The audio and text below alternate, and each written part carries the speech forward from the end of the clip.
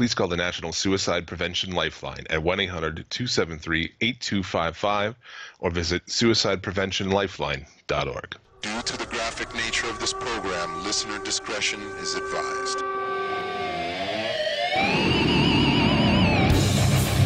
Suplex! City! Limits! Suplex! City! Limits! Suplex! City! Limits! Suplex! City! Limits!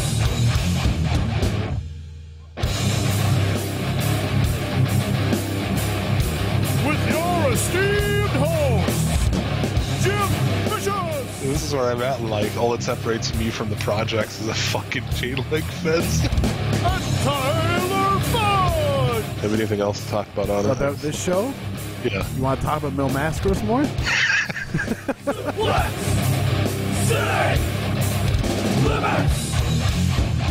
Welcome, thank you for downloading episode 223 of Suplex City Limits for July 20th, 2019. Puff, puff, pass. It's your boy, the King of Bong Style, Jim Vicious, and he is the original Canadian Destroyer, my co-host. I did it so horribly last time, I'm not even going to try this time. I'm just Tyler Fudge. There you go.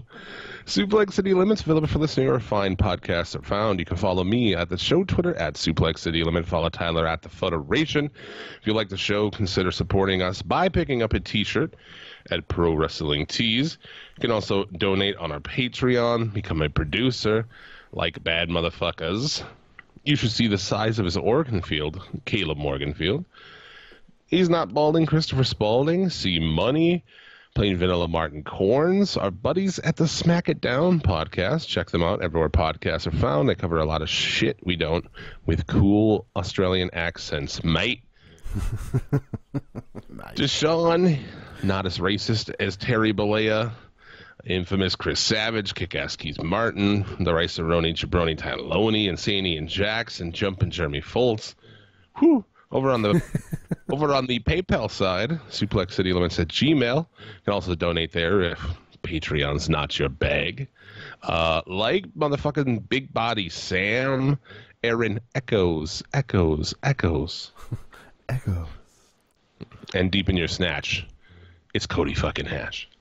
So, this week on the show, we will be laughing at some marks in Mark Tank. We've got the top three. We've got a bunch of news. We're talking tons of Japan. Yes. I mean, it's all Japan. Like, I think the closing song already needs to be, I'm turning Japanese, I think I'm turning Japanese, I really think so. I was going to keep the shit going that I've been doing with plugging, friends' bands. Yeah. So I don't know. Maybe we'll do that. Hey, I already had one planned. I get it. There's less chances of getting dinged with a copyright. We're definitely not going to get dinged. No.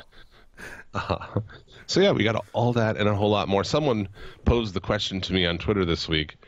How do you do a wrestling podcast and not cover the most popular product? This is how, motherfucker. Yeah, like, come on. Have you not listened? Just respond with a link to the show. Yeah. Here you go.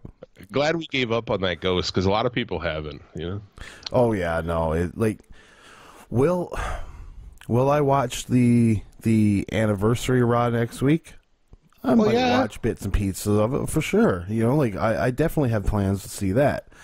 But then I'm done again till, let's see when Paul Heyman and Eric Bischoff, see what they do. And if it seems cool, I might come back. If not, no. I drug us into this conversation way too early. Actually did skim Raw and SmackDown, and I guess we can talk about it maybe later. But first, I've seen One Piece. There you go. But first, as always, started off with the top three after a word from our sponsors. Hulkamania is bringing Celebrity Championship Wrestling to CMG. So now I gotta get Danny Bonaducci, Dennis Rodman, Dustin Diamond, Tiffany, Butterbean, Aaron Murphy, Frank Stallone, Nikki Siri, Todd Bridges, and Trishelle Canatelli. Hulkify. CMT presents Hulk Hogan Celebrity Championship Wrestling. Available on CMT On Demand. Only on CMT, brother. Suplex City Limits. Top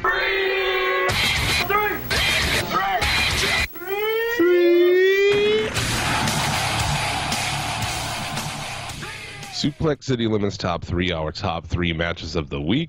You know, that Hulk Hogan Celebrity Wrestling. Yeah. It would have been something if they got, like, real celebrities or athletic people. Like, are you fucking Danny Bonaduce? He was the best one, actually. I know. That's the crazy thing about it. Danny Bonaduce was the star of that show. I mean, having Trishelle from The Real World, you know, like, really? Yeah. Like, that's the epitome of anti-celebrity right there. Screech, Todd Bridges. Todd Bridges more than Screech, if you ask me, because like he was second fiddle to fucking Gary Coleman when Screech was Saved by the Bell to me.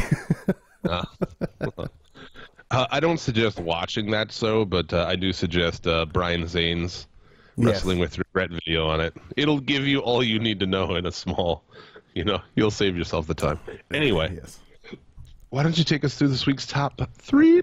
Well, let's see. Let's start with the furthest away from where we are today. Oh, buddy, I'm such a poet. Let's end with the best one. Exactly. Well, exactly. Definitely the best. Exactly, 100%. But Kenta taking on Tanahashi on night 3 of the G1, I thought was a really good showing for Kenta, and the way that they played the match out, and at the end having Tanahashi not shake Kenta's hand was a really nice nod that this is going to go forward and maybe there's going to be a good story told here, because you got Kenta, who was the man in Noah, and Tanahashi, who was the man in New Japan. It's a story that tells itself. So yeah, really good shit. Loving Kenta in the G1. Yeah. His promo that he cut after that match against Tanahashi too, and just like, hopefully some of you guys remember me. One guy starts walking out. He's like, that guy, he doesn't remember me. Right? Yeah, dude. Kenta's fucking great this year, but good match. Yeah, it was. Our second match on the top 3 would be Will Ospreay taking on Kota Ibushi, and really, you got 2 guys coming into this match. Both are hurt, one significantly more than the other. Kota Ibushi having a sprained ankle, and Will Ospreay having stingers at 28 years old. Yeah. Like I said, man, there's no worse opponent to have with it when your neck is fucking with you than Ibushi, because he hates necks as much as he hates vaginas. Yes, he does. And it's you got, on the other end of the spectrum, number 2 on that list, I'd say would be Naito, and he hates necks just as much as he hates that IC title. So, yeah, he does. He hates necks too.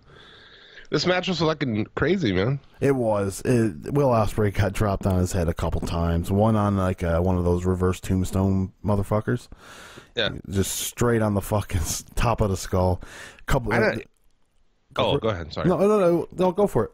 That's it. Oh, I just clarify once again that I don't care when wrestlers decide they want to do this. They know that we all say they shouldn't do that, and they know the consequences. And if they want to fucking drop themselves on their heads for their fucking art, then I guess go for it. I'm not one to judge. I think a lot of people spend a lot of time complaining about spots that people do. Well, they know, and that's the thing. As kids, you know what I mean? What did you want? You wanted the crazier. So like, if people come to and see that, like, if it draws eyes, they're going to keep on doing it. The only way, like, if you want it to go away, just like not watch it. How do you do that? Like, come on. I assure you, Will Ospreay is well versed in what happened to the Dynamite Kid. Yes. He knows. 100%. You want to keep doing it, then fuck you, I guess. That's your own deal. But hey, he slowed down. Great match. 100%. It was fantastic.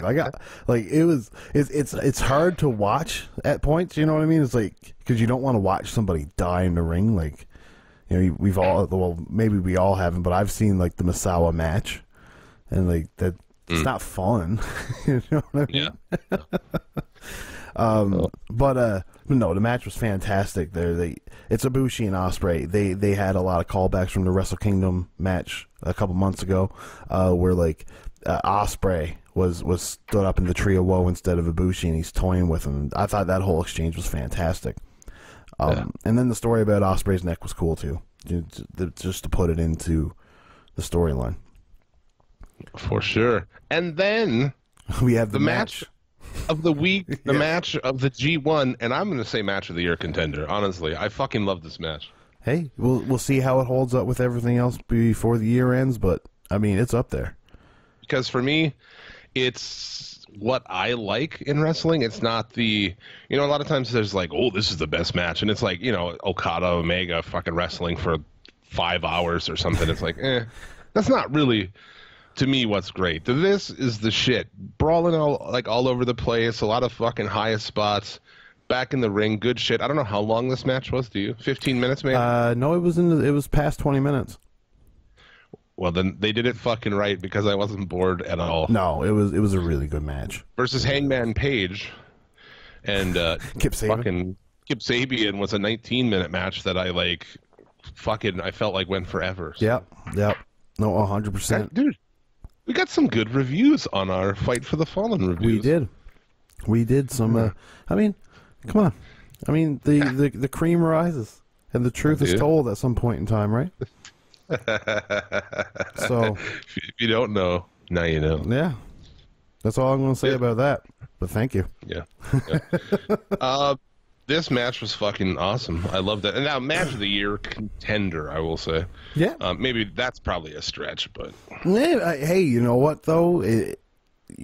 You're not the only person saying that this was a fantastic match, so in comparison there are some hefty ones to live up to. At least in my opinion, I do believe that Omega and Tanahashi was fantastic at the G1. I loved that match. And then as well as Cody and Dustin, the story told in that match is going to be, that's a contender for match of the year as well. But this match, it was so much contenders fun. Really this year. Well, that's what I'm saying. Like Cody and Dustin, Omega Tanahashi.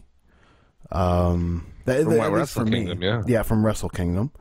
I don't know. There's not a whole lot really that's jumping out to mind, but those two are up there. There's nothing from WrestleMania. You know what I mean? I'm sure there's Dragon Lee. Who was it? Ospreay and Ibushi from Wrestle Kingdom was great. For forgetting any, hit us up. Let us know. Yeah.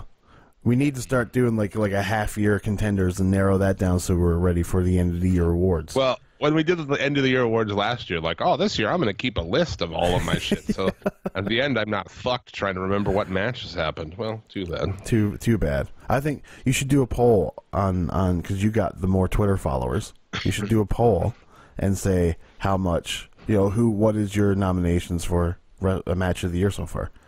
Oh, we just could do it in the group too. We could. The group, you'll get a lot better answers, actually. Yeah. He just fucking burned out a bunch of people. He just fucking burned them.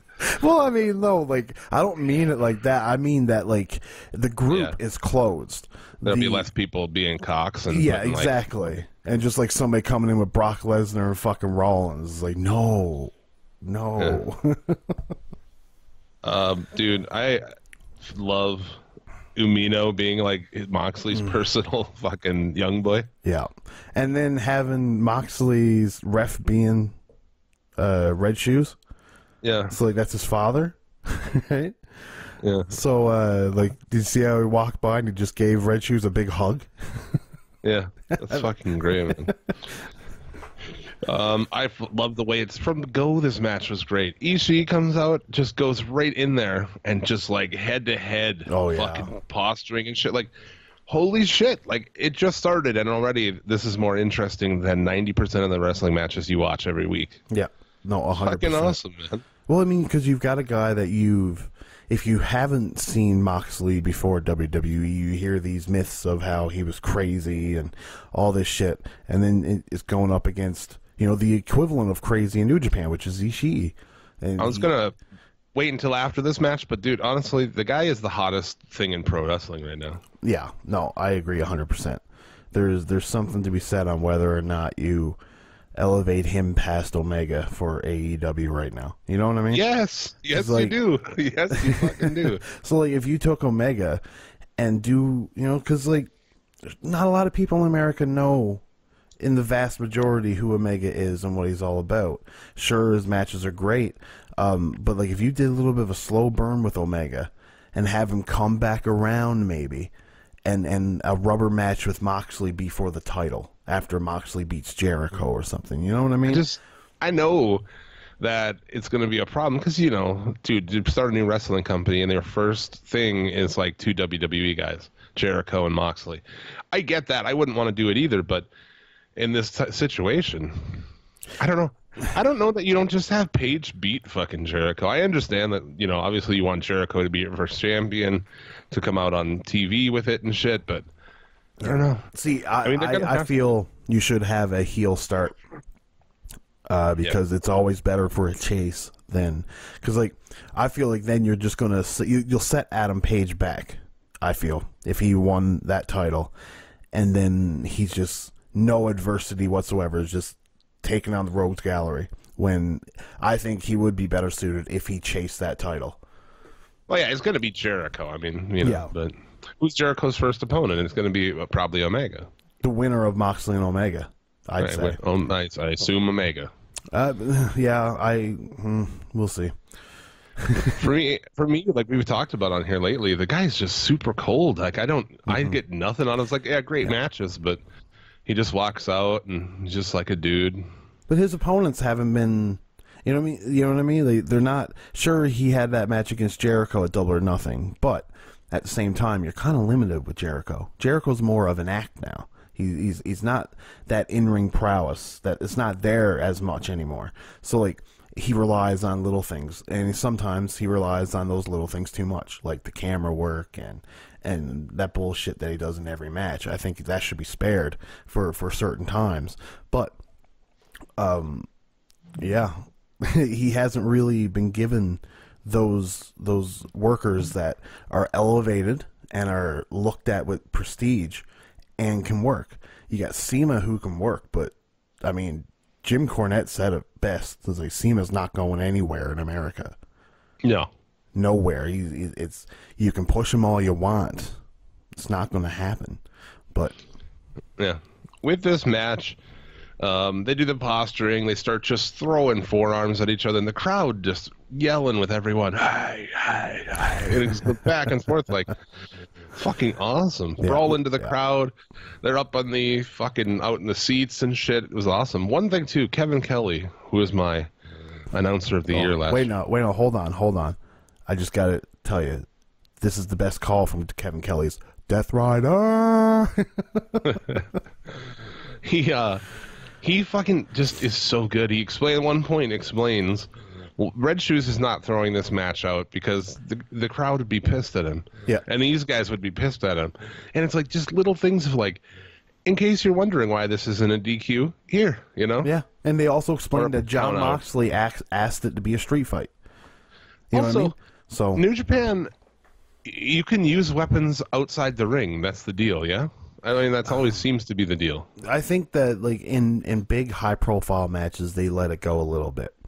If it were a nothing match and somebody used a chair, it probably would get thrown out. You know what I mean? But I don't, it's vague. But usually, if they're outside, they get away with it. Yeah. Yeah, it's awesome. Yeah. But anyway, this was fucking really good. How about Ishii off the top to the outside through a table? Holy shit! God. He flies, man. Like he flies, but he drops so fast. You know what I mean? Like he jumps, he gets that elevation, but as soon as he's ready to fall, he literally just goes down. Yeah. But like it looked like he hit Moxley with a ton of bricks, but it was fantastic. They broke that fucking Japanese table for sure. Yeah. What do you think of the safe headbutts thing that they're doing? They're doing like lower speed headbutts. I thought it was awesome. Yeah. They're safe. They still look fucking pretty cool. Yeah.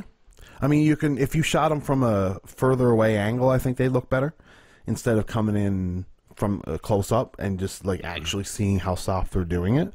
But yeah, if you shot it from behind, you know what I mean, and you could see Ishii's back of his head, and then you see Moxley come forward, you know, with Moxley's size, it just looks so intimidating, you know. So it would just look a lot better. But yeah, I like those headbutts. Ishii kicks out of the first finish. What is the Death Rider? Yeah. It was Death just Rider. A snap Death Rider. It's a replacement for J Driller.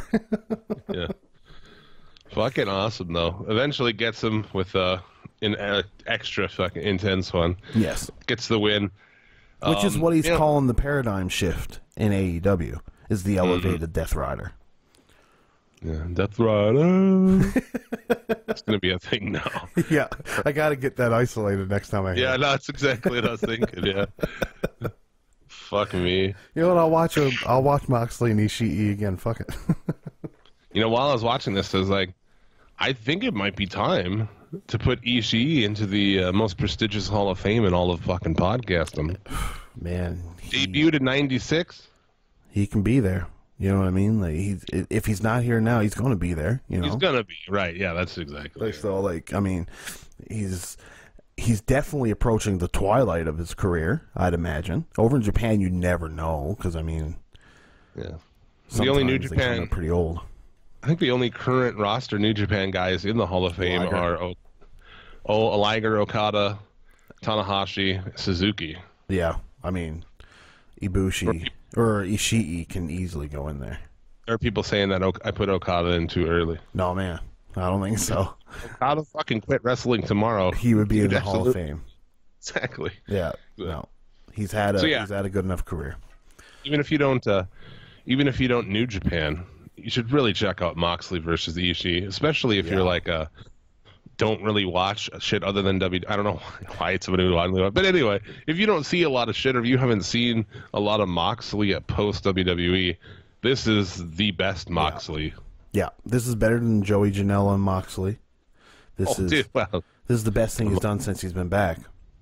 Yeah, and dude, like I said, so much props to that guy. He could be off doing 6-man tags on house shows, getting paid millions of dollars. Yeah, fucking his wife every night. But he's not, dude. He said fuck it, and he's doing what he wants to do. He's in Japan having crazy as fuck matches, getting thrown into tax and shit at AEW. Yeah. And not only that, it's not like he just went back out and was like, meh. I mean, he's went out and all his shit is fucking great. Like, I give that dude tons of props. He went from a dude that nobody gave a fuck about to like the hottest thing in wrestling this year. It's crazy how fast it can happen. Like, you look at it, it happened with Cody Rhodes. You know what I mean? He came out and on the indies, he just blew it up. Not this fast. No, because he doesn't work the same. He doesn't work a match like Moxley. He's not as good as a wrestler. Level.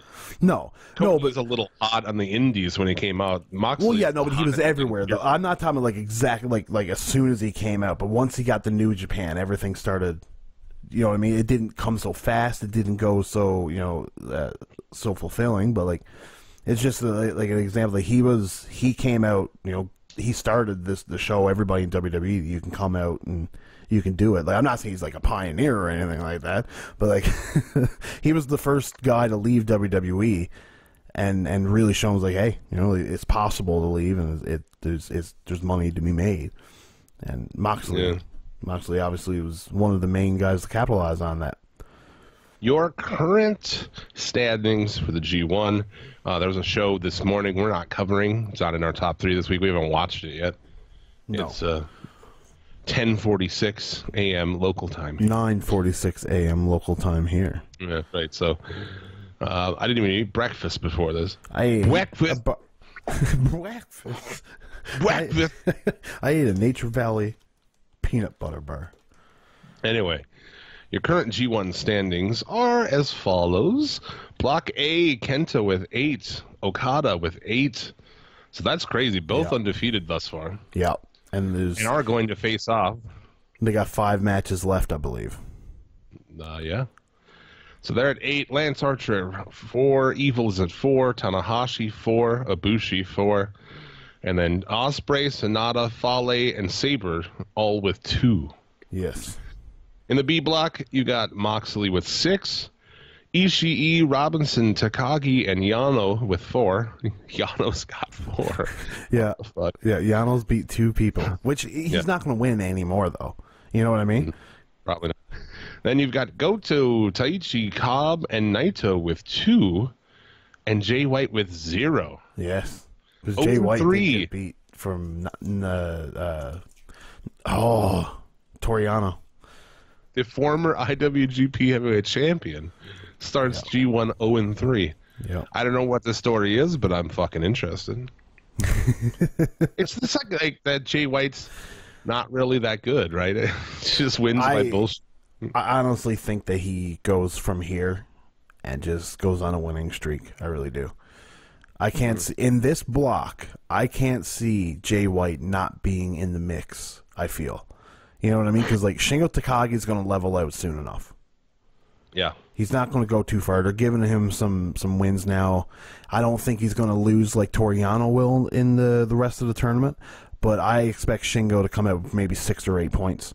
But Jay White can easily make his way back up now and get, if he wins every match, he gets like 12 points.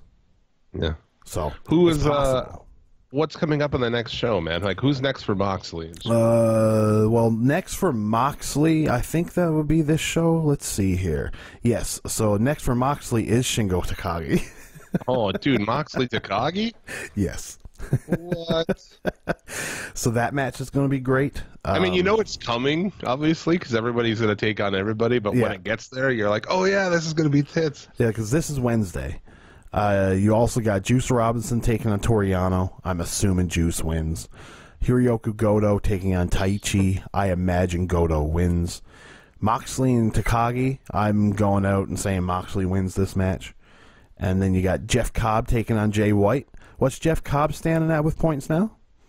Cobb only has 2 points. 2 points? So I would imagine, I imagine Jay White's going to pick up the win here, because Cobb being an ROH guy, he's not going to get pushed to the moon. And then the main event, though, of that night is going to be a great match. It's going to be Ishii and Naito. So can't go wrong there. No. This is what? Wednesday the 24th? Yep, Wednesday the 24th. I'm going to see Marilyn Manson and Rob Zombie on Wednesday the 24th. Are you really? Yeah, like 5 minutes away. Holy shit. That's pretty dope, though. That is. Should be all right. I'll talk about it next week. Yeah. Recap. And also the Saturday show, the one that's going to be on the Access, is main evented with Okada and Kenta. So on the Access, yeah. On the Access. Okada and Kenta, that's awesome too. Yeah, and then there's Tanahashi and Sonata, Evil, Zack Sabre Jr., Ospreay, and Bad Luck Fale, and Kota Ibushi and Lance Archer. So it's a very missable match, really. Or it's a passable show. There's not a lot of great prospects on it. Evil and Zack, I'm sure, is going to be okay. Tanahashi and Sonata should be fun. But Okada and Kenta is going to be fucking a blast. Not a big Evil guy. No, I'm a fan of Evil. I find you pair Evil up with certain people, it's going to be really good. Like Evil and Sonata, which was not in our top 3. It's an honorary mention, though, if you ask me. Because of the story that was told between the 2 tag team partners and how they've been having a little bit of rift since they lost the titles. But after this match, they did the whole Los Ingobernables fist bump, and they're all good, and they go on after Evil had beaten Sonata, who was the one that got all the singles title shots, not Evil. So it's kind of cementing that Evil is right now the better singles competitor of the 2, so maybe he should get the accolation more. You know what I mean? So it's... fucking stories. Exactly. Stories. Fucking logical, good stories. Like the stories of a fucking ninja movie or something. Yeah, like these are stories told through motion and physical movement. It's not even just being outright told. You could tell just by the way what they're doing, what the story is. So there you go. So yeah, G1 is the shit. You should be watching it. So moving on from there, but if you don't, we'll continue to tell you about it. Well, I mean, yes, we will let you know what is the best. Yeah. Around. Also, Yeah, shout-outs to, I guess, honorable mentions to... I watched Kushida versus Apollo Crews from NXT. Fucking pretty good TV match. Pretty good. So what are they doing on NXT right now? I've fallen off on it a little bit with this G1. I did not even take notes. They're continuing with Cole and Gargano.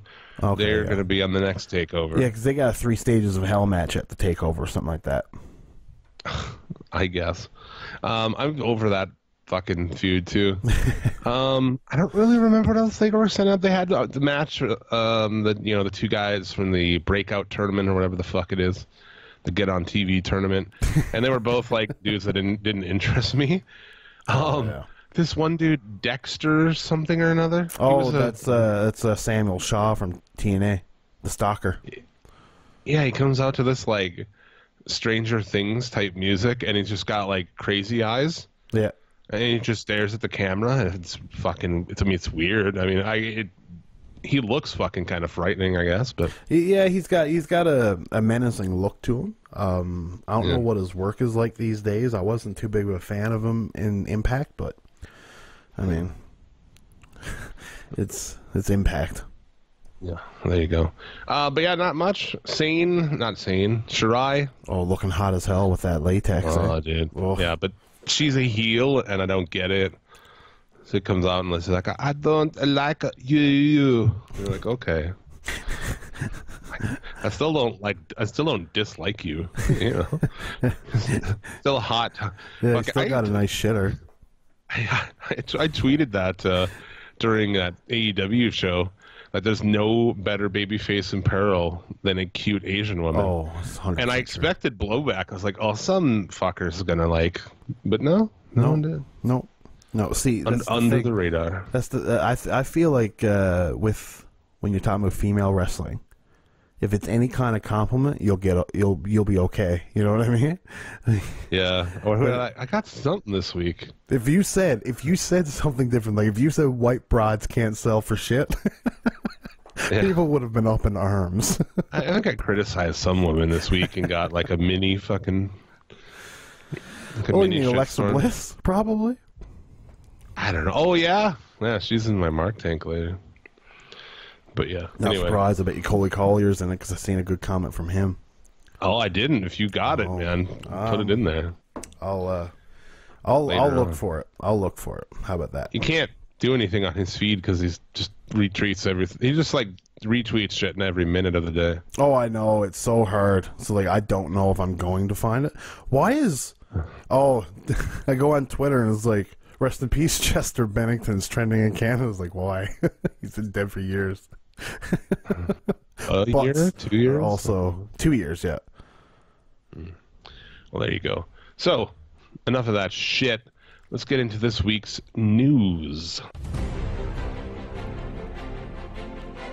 This week in the news, one less podcast in our way, and CM Punk at StarCast. Let the rumors fly, everybody. Over to you, Jim. I'm Jim Vicious, and this is news to us. One less podcast standing in our way of auditory podcasting domination. Yes. What the fuck else were you talking about? Oh, CM Punk at StarCast. So what about something before that? I don't know. I'm fucking baked. Oh no, there was 2 stories. Saturday Wake and Bake special. Yeah, buddy. I don't follow Cody Collier on Twitter. Fuck him. Well, why would you? I don't either. I don't even know how to find him, honestly. I just stumble across him every now and then, you know? Yeah. CM Punk will be appearing at StarCast 3. Feel free to begin, debating whether or not he's going to show up on the show. Because it's going to be a talk, and rightfully so, people are going to talk about it because it's the closest he's been to an AEW show. If there's a way to say fuck you to Vince, this would be the way to do it. He was at StarCast before, though. Was he? I don't think so. Pretty sure he was. But maybe. I don't know. Thought he was, the last time in Chicago. Sure he was. I don't know. Would they have made such a big deal about this one if he was? Probably. I don't know. I'm pretty sure he was, even if he wasn't. Whatever. If he's ever coming back, now's the time. There's no better time and place and everything than right now. You know, and even if they would have had Punk, like when this first started, I wouldn't have done it until right before TV either. You know, like going into TV, this pay-per-view is like a couple weeks before that might be the way to go. Yeah, no, I agree. I never used to get pissed, but at this point, I am like, fuck you, man. You know, if you really hate the WWE, then do something about it. You know. No, 100%. 100%. This would be the time to do it, and if you're not going to do it now, then there's no point in doing it. If you ask me. So I don't think it'll happen, but I hope it happens. If that makes sense. Yeah. No, I 100% agree. And hey, for me, I'm going to be at that show, so I would really like for it to happen. It would be fun to watch live. Oh shit! Right. Right. So, whatever. You're gonna fucking meet some SCL Nation out there. If they're around. Lance Levine will be there. Well, fuck. I'll scope. I know what you look like, Lance. You might not know what I look like, but if somebody comes by. Who's that other motherfucker? What, Jay Dune? I think he lives in Chicago. Does he live in Chicago? I thought he lived in like Vegas or something, or like California. But maybe he lives in Chicago. I don't know. I never see snow in his Twitter, so I assume that he doesn't live in Chicago. Maybe. I don't know. Other stories. Chris Charlton is back. Yes. He was briefly pushed back to just the translator because he does have a terrible voice. I mean, I admit that. I agree, but fuck is he ever insightful. He adds a lot to the commentary. He really does. Fans complained, and he's back to doing commentary. What a novel idea. Right? Because it wasn't New Japan that made that decision. It was TV Asahi that made that. They didn't want Chris, which makes no sense to me because TV Asahi is the Japanese version. Why is the Japanese people, you know what I mean, that are in charge of the Japanese television deciding who does the English translations for the English feed on New Japan World? What? Why? Yeah. Why does that matter? If the fans enjoy it, then it shouldn't mean a roll of beans. What? Because the Japanese people aren't going to see it. I know you love the roll of beans, don't you? I do. I fucking do. Should be a T-shirt. Suplex City Limits, roll of beans. Yeah, I bet we'll sell fucking tons of those. A roll of beans T-shirt. Get your roll of beans T-shirt now. Send in your money order with a self-addressed stamped envelope. Yeah. Send us your money. Yeah. So there's that. What else we got? Dragon Gate, their Kobe show, which is on the 21st, and is on their streaming platform, because of course they have a streaming platform too. Yes. They have English commentary. What? Yeah. Oh, that's exciting. Yeah. Former Evolve manager and Busted Open radio host Larry Dallas and MLW's Rich Bikini. Rich What? Zucchini. What? Yeah, That's good. They'll be calling the show live from Japan. Why Rich Bikini? Oh, wait, MLW, right? Yeah. I was thinking fucking ROH. What's his name? Ian Riccaboni. Yeah. See, Rick Rich. Ian Ravioli and Rich Zucchini. You know, Rich does look like the type of guy that eats a lot of zucchinis. Rich Fettuccine. That works, because fettuccine is really rich. You could do all of them, dude. You could do linguine, do ravioli. All right. Just a little pasta here before you guys, you know? Pasta mania. So I fucking read the research, the data, and it shows that there's a large gap in the pasta comedy region. And expand our brand. The show will be headlined by Open the Dream Gate champion Pac taking on Ben K. Ben K is like what's what happens when you're in elementary school and there was two Bens. Yeah, one's Ben M and one's Ben K. Exactly. As long as he's not fucking Ben Gay. Yeah, I was just gonna say Ben K is pretty close to Ben Gay. That's an ointment joke. It is. It's an old man smelly ointment joke. Fucking stupid. I don't know what I'm smoking today, but it makes you stupid. What is this? Cherry AK. Oh, I love AK-47. I've had AK-47. It's fantastic.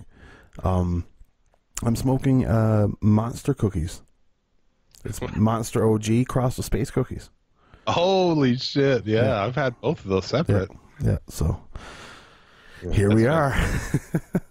So yeah, look out for that. I'm actually hope that we can. I mean, I don't want to have to subscribe, but maybe we can catch that show and at least the main event and see who this fucking Ben K kid is. Oh yeah, no, I'm definitely gonna check some of it out. I mean, you got Pac. Pac's fantastic. So, a former WWE superstar, the Berserker, he's sentenced after his 7th DUI arrest. Dude, John Nord. He's had 16 felonies or something in the last 10 years or something or whatever. Yeah. He lives in assisted living. And he's been told that he's not allowed to drive. He's been on probation for 5 years and told that he cannot drive anymore. If he drives, he's going to jail. He's been arrested for 7 DUIs in the past few years, and court records stated there were 16 incidents where authorities charged Nord with either a felony or misdemeanor over the past 10 years. Buddy, that was just off the top of my head. Because I listened to Jim Cornette talk about it on his Fight for the Fallen episode. I thought it was fantastic. Yeah, what in the fuck, man? So, I don't know. He's not allowed to drive anymore. No. So, I mean, my love for you is like Berserker. Do you want to making fuck Berserker? Fucking love that. You do that ripped off Brody Huss. Remember that? Yes. Yeah. Don't do the Brody Huss. No. But hey, fuck you, Jim Nord. He lives in Minnesota too, which is great. Oh, I should go visit him.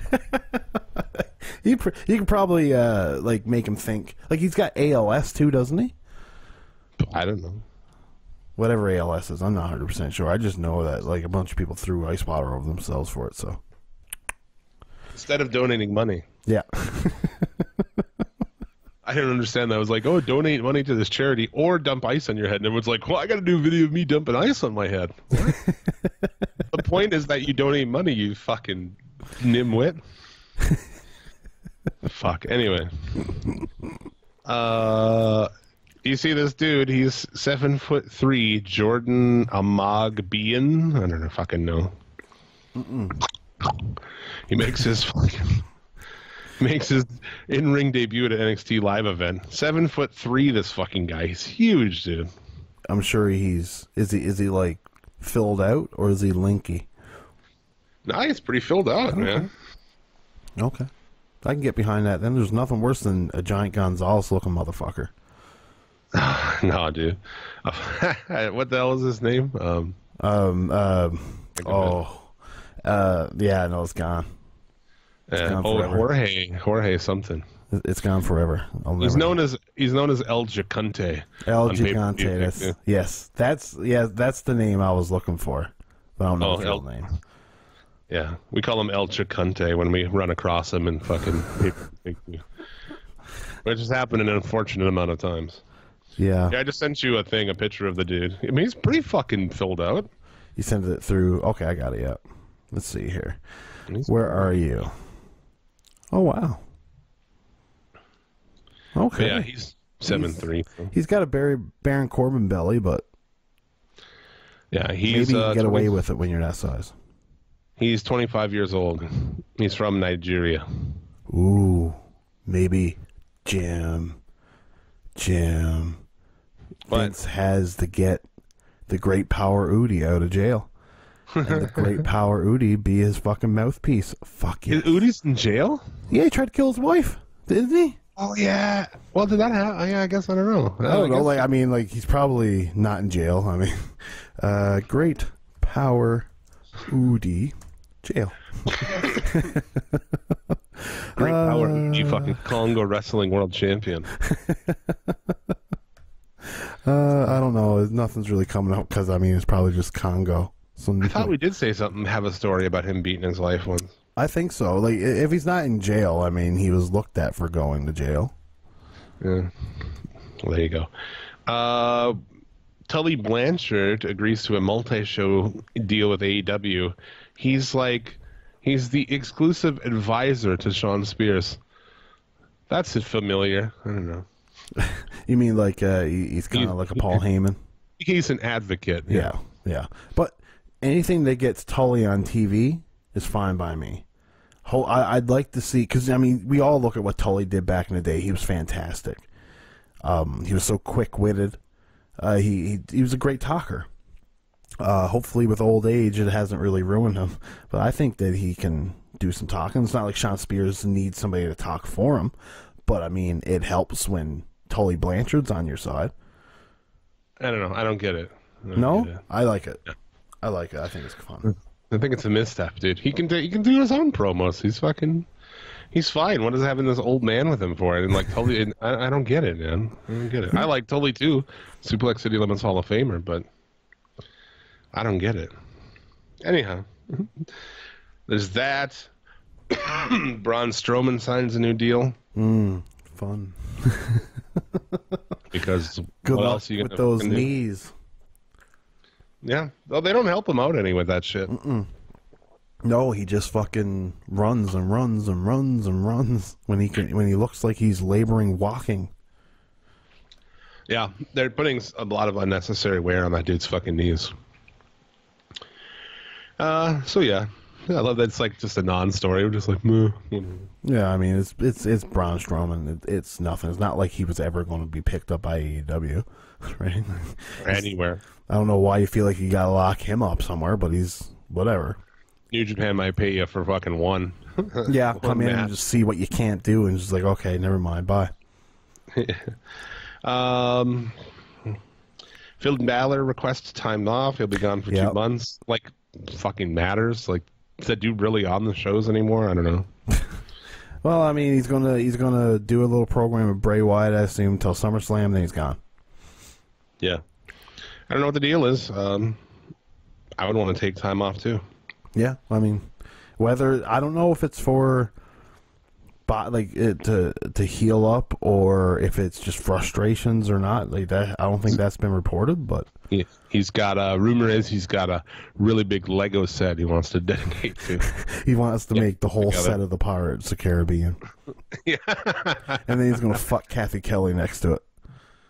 Yeah. Probably. Is that who he's banging? Yeah. She's fucking hot, too. She is. I always thought he was into the dudes. He's homosexual. Homosexual! You gotta put a southern accent on there so everybody knows that it's yeah. fucking joke. Like, oh, they're joking. Okay. Yeah. They're mocking this up.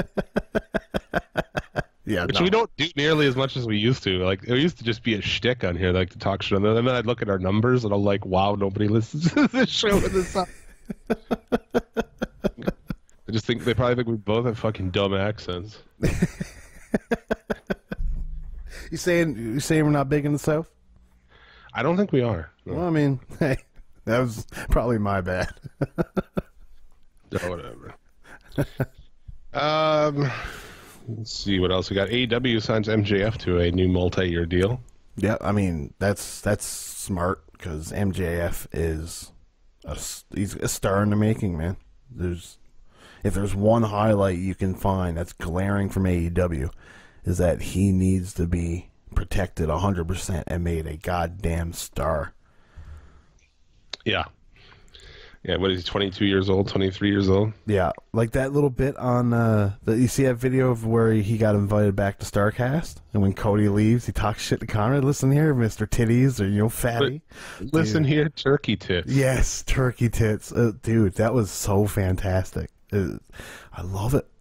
Like, I want MJF to call me turkey tits. I really would. Yeah. Really good shit.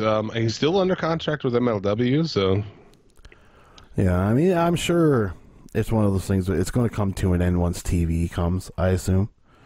Yeah.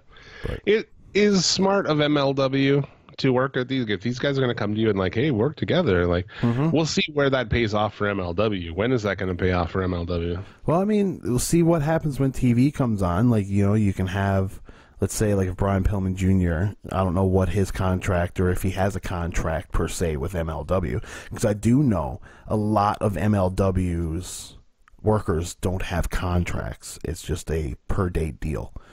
there's only a select few that have contracts in MLW.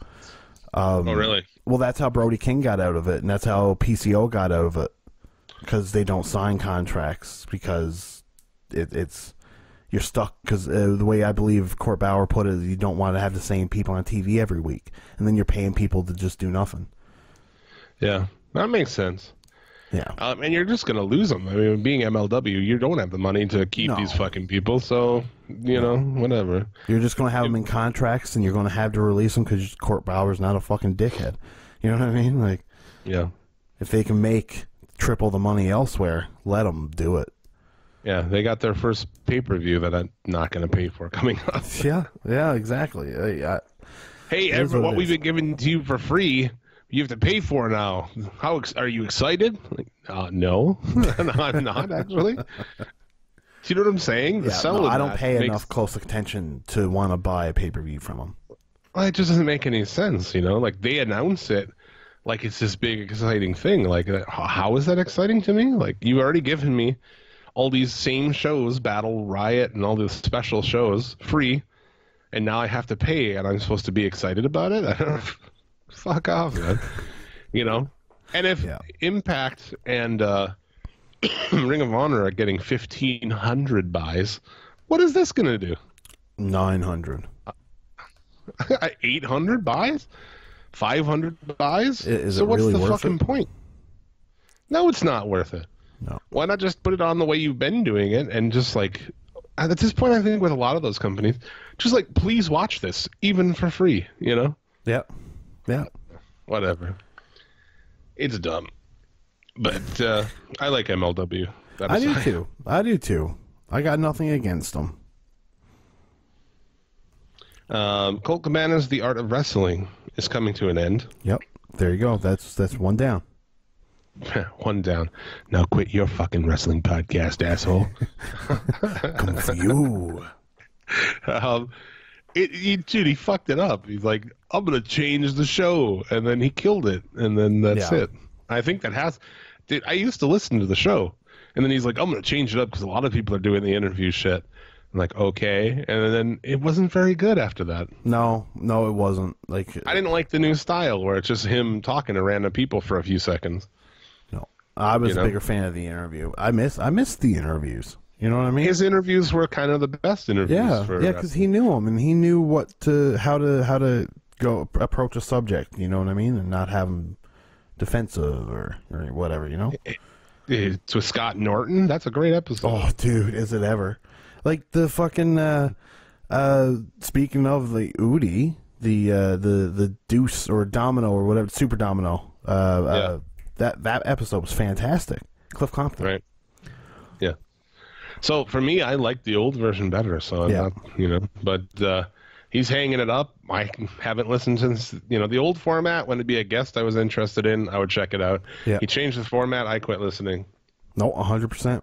100%. I agree. I'm with you 100%. I don't. His numbers had to have fucking tanked out. Oh, for him to have stopped, I think so.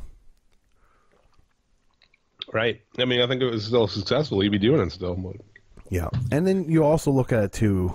Colt is doing full-time Ring of Honor commentary now. He was doing some stuff with NWA. I'm sure also being sued. Yeah. So like I would imagine his time is limited now. But yeah. So there you go. One down. We move up the spot one. Yeah. We're now 5 steps away from being. He does talk about that. Yeah, that he's so busy he wants to take a breath. So understandable. Yeah, but at the same time, I wish he didn't change it. Yeah, little weird things. What the fuck are they call this guy now? I have to see. Isaiah Swerve Scott. Oh, Shane Strickland. The former Shane Strickland is taking on Drew Gulak on 205 Live this week. What? Very random. I don't know that I don't really watch NXT that much. I watched it this week, obviously, but I don't even know if that dude debuted on NXT yet. I don't know either. So I remember we were always like, they're not gonna fucking put this guy on 205. We kind of joked like, oh, he'll be on 205 Live. He really is on 205 Live. Oh yeah, 100%. Like they're not hiring people to do anything with them now. You know, like they got their people that they're going to push. The rest of these guys, they just got to find a place for them. You know, I'm waiting for the next big signee. You know, the one that we can't wait to just get sent to NXT UK. You know, just whatever. Yeah. Like, I don't know. Hey pal, how much do you like the UK? Because we do tours every now and then. Oh, I love the UK. Oh, you love it, do you? Oh, you can be in NXT UK. Yeah, that's good shit. It's good shit, dude. I don't know. Yeah, I guess they just like sign you, create the illusion that you're wrestling in front of people. Yeah, you know, and that people are watching you, which they're not. Like on 205. Yeah. Even though I heard Gable Gulak was a great match this week. Well, I mean, I'm sure it was good, but I mean, yeah. If a shit, you know, if a tree falls in the woods, does anybody hear it? Or is that how it says? It's not if there's anyone there. It's if a tree falls in the woods and no one's there to hear it, doesn't make a sound. There you go. That's it. It's what you're looking for. Yes, there. Basically, and you know, just if nobody's watching it, it really isn't that good. You're a philosopher. Garth, I think that was a haiku. Oh. So there's that. What else do we have? Mickey James set for knee surgery. That's cool. Jeff Hardy is now a drunk again. Yeah, we talked about that last week. Oh, did we? Fair enough. That's. And we didn't really talk about the fact that it was like 11 a.m. when he was arrested. In a stairwell because he was passed out.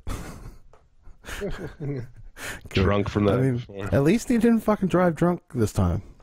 Because we all know how that works out. But the best news of the week is Beyond the Rings picked up for a second season. Oh, no shit. I didn't even see that. Yeah, it just got picked up. I read about it this morning, I believe. Well, they have more episodes they never put out, so. Well, and I believe, yeah, because like I heard that a lot of people got interviewed about Benoit, maybe. But like, that's got to be one of the ones in this season. You know what I mean? I also heard, you know, when they put it out and everyone's like, oh, what do you want to see? No one really said Dino Bravo. I want to see that, but I think that's one they're working on too, is Dino Bravo. I'd like to see a Dino Bravo one. There's some intrigue in that one, you know, with the mob and whatnot, you know, so. The mob definitely fucking killed him. Oh yeah. Oh yeah. Doesn't he killed execution style? Dude, they like on his knees. Fucking, I don't know about that, but they probably shot him like fucking 10 times or some shit. It's madness. Absolute shot madness. The fuck out of him, dude. Yeah. And the last bit of news I got is Fight for the Fallen was down 14% compared to Fyter Fest in viewership. Mm. So, well, you know, I don't know. It was an okay show. It was a good show. Long. Way too fucking long. Yeah. You would do the whole show in 3 hours or fuck yourself, you know? Yeah, 100%. 100%. We don't need 4 20-minute matches in a row. You know what I mean? You don't need it. And then the main event being 30 minutes. Like, fuck. Come on. Mm-hmm. And then Raw has a Raw reunion on Monday. Yes. Because USA is angry about the low ratings. So they got to do an artificial bump. Yeah. Scheduled to appear Steve Austin, Hulk Hogan, Ric Flair. There's a ton. I'm not even going to read them all. No. But Sid, dude. It's even softball season. They got him. They got him. Why wouldn't you just do, like, spread this out and just, like, have some of these people kind of show up here and there rather than put, like, 50 people on one show? Well, I mean, it's something to be said, too, that, like, that will get old fast too if you just were to have old stars come up, and it's kind of like, to me, I feel like that's just going back to where you were. You need to make new stars. That's the whole point. And if you're just going to have old guys on for the pop, I mean, people are just going to remember the old guys. They just need to get behind somebody that the fans enjoy and not make him into a cuck. That guy, just as a dude, is so fucking unlikable now. Yeah. Tell me wrong. It's not going to work. Oh, yeah. It's not going to work out for them either. Because it's Lesnar, a guy they've conditioned you to, they condition the fans to hate him, and he doesn't care, and this and that, part-time champion. And it's a guy who's just a cunt on Twitter. Yeah. Like this week, he had a bunch of shit. Did he? That he was saying that was just like fucking stupid. Oh, he's like, why it's easy to hate WWE was one thing, and then there was like, to people who say him and his, Becky look awkward, they're jealous and this and that. He's always out just blabbering fucking dumb shit. Yeah, I mean, he's a cock. It's a fucking penis. That's your main event. So we'll see what happens with this. What do you, if you're tasked with booking this reunion show, how do you open the show? What's the first thing?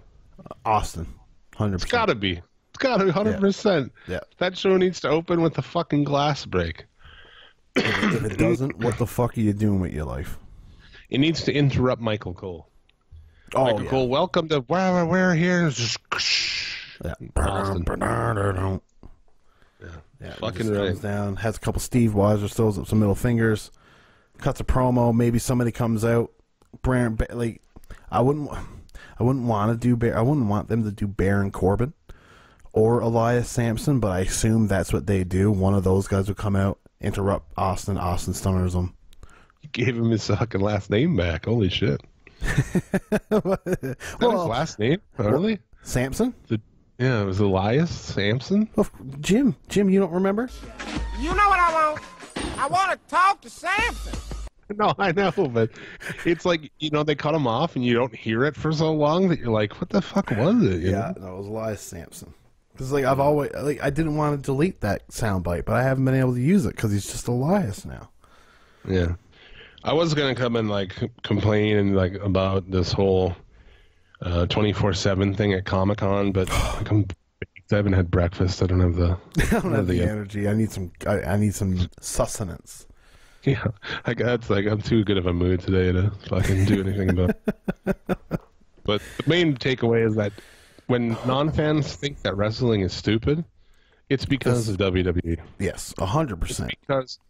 It's because while doing an interview, R-Truth has the Hurricane come out, tries to roll him up, and then does his dumb hurricane shit, and then you get Drake Maverick comes out in a banana costume and tries to roll him up on this stage in this panel. Yeah, people who don't even know who he is. Yeah, it's death is what it is. And I love that when they go places and make other people aware of how fucking stupid. They're like, oh, hey, comic book fans, in case you didn't know, wrestling's fucking stupid, and you should laugh at it. Thanks, bye. And that's why I think people are so hard on AEW, because they want an alternative that they can be proud to watch. But the problem is, when they tune in, they start seeing stuff that's just like, I can't show anybody this because they'll think it's stupid. Librarians. So, yeah, exactly. So that's why AEW is getting a lot more flack, because the vast majority of the show is good, but you got these fucking shit bombs that are placed in strategic spots. It feels, you know what I mean, and just you don't want to invite somebody over to watch it because you're afraid. You know what I mean? And it's the same thing with WWE. It's like we don't want to be in that ilk. I legit had that experience with this show 2 shows ago when I was watching it with my buddy. Yeah. And I'm like, dude, I'm sorry.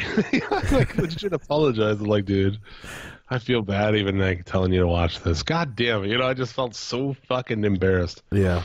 Yeah. No, 100%, man. 100%. Yeah. So hopefully it gets straightened out and we get less embarrassing wrestling. Yeah. But that's about all I got for news. Yeah, no, I really don't have anything else for news. Really, it was a slow news week. A lot of G1 though.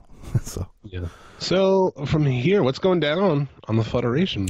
The next episode, WCW World War III 1996, will be up for everybody on Monday. It will be up for Patreon subscribers today. It's a fun episode. I liked it. I mean, it's impossible watching one of those World War III battle royals with the 60-man battle royal, but yeah, that's a chore and a half. But the ending's cool to the battle royal. And I mean, you get some Roddy Piper, some good promos. And do they get entrances on that? Like, no, they walk everybody down comes out at the same time.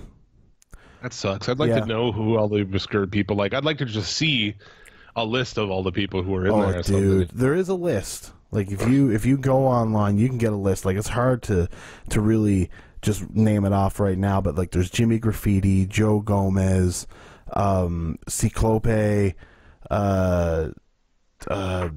Jack Boot. Then there's Jack Boot. Yeah, I think that's Sergeant Pittman. I think he was named Jack Boot for a while or something. That's what I got from it, anyways. Bunkhouse Buck. So it's just like what guys can we find? Yeah. Basically, you had a lot of those guys, but then everybody else in WCW. How many like fucking barely did anything in the business fucking guys right now are like, I had a match with fucking Vader and Sting. Just World War III 95. Yeah, man, the World War III 95 when I was in that match with Sting, man. That was so good, so good. They overlooked me for World War III in '96, but Jimmy Graffiti got in, so I understand. Jimmy Graffiti always stealing your bookings. There you go. Check that shit out on the Federation feed, mofudge.com, everywhere else podcasts are found. If you like this show, you fucking love that one too.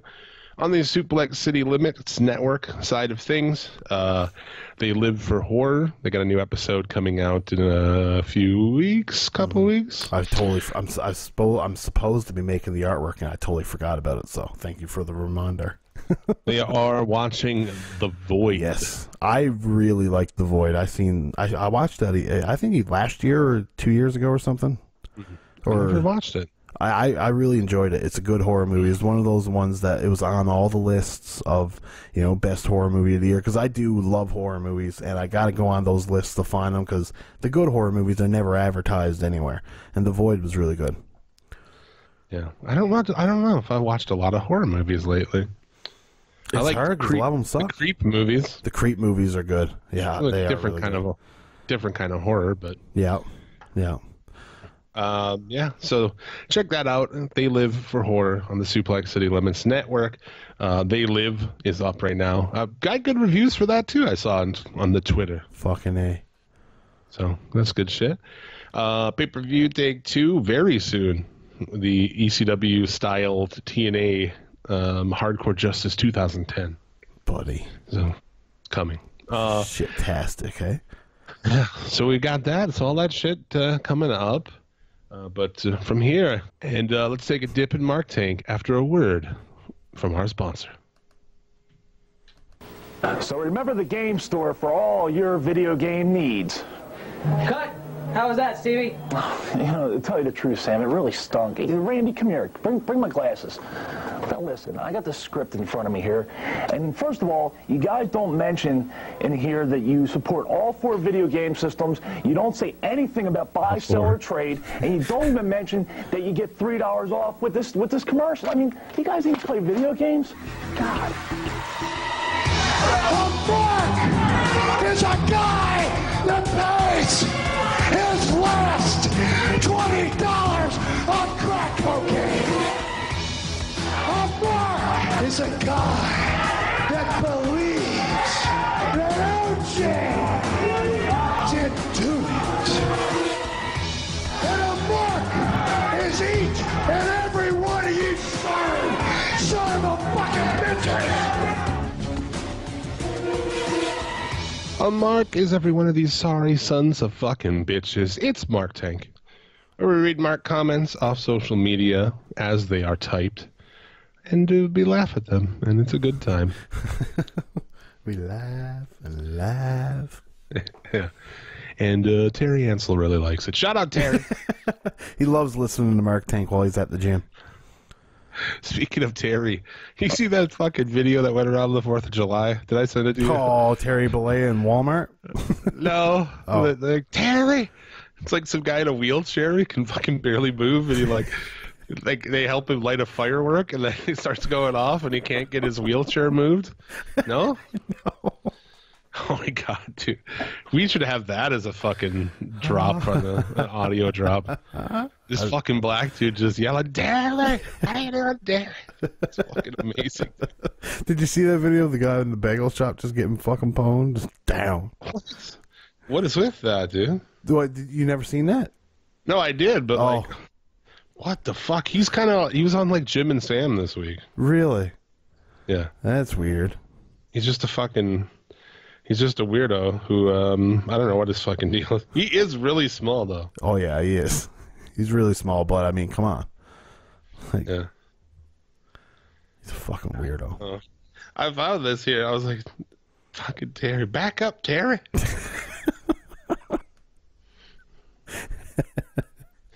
Of course, though. Yeah, YouTube's got to have commercials, you know? Oh, yeah, I don't know. Google. It'll be a shitty quality, but...